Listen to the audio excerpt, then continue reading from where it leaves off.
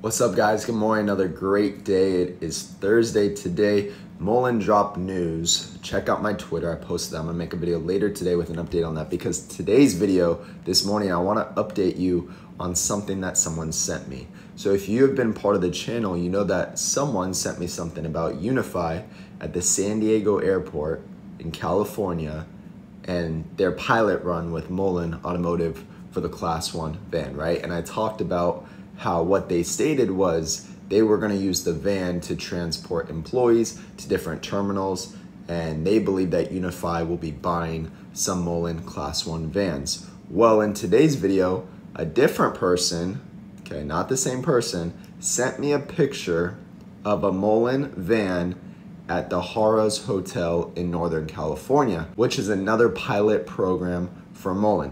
Let me show you real quick. Before I do that, don't forget to like this video. I would truly appreciate that. If we could get this over 400 likes, that would be absolutely amazing so we can push this information out to more people. Think about subscribing if you're not subscribed yet. And don't forget to grab your coffee. Here's mine.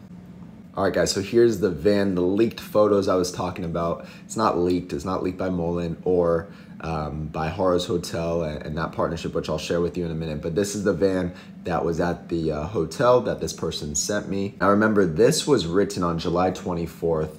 Shoshone Native American Tribe pilots Mullen commercial EVs at the Harrah'S Northern California casino. This was pretty recent, right? Today's August 10th.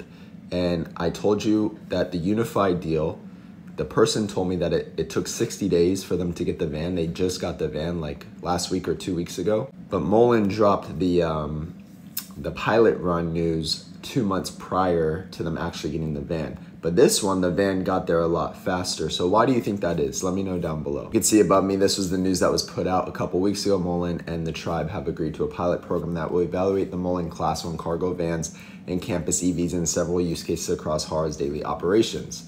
So again, this is what I'm thinking at this point. And I share this with the Discord.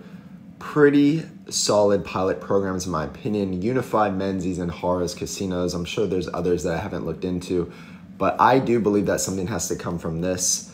EV vans, it can work for airports, casinos, and the military. More pieces to this puzzle, right? So let me know what you think down below. Just wanted to share that with you. I got this picture this morning, so wanted to give you an update this morning. You can do what you want with this information. Again, I think it's bullish. It's a step in the right direction that Mullen is actually testing these vans out. They're getting deals with companies. Now, one of these companies just has to say, hey, we want to buy some vans, and then it's a ripple effect.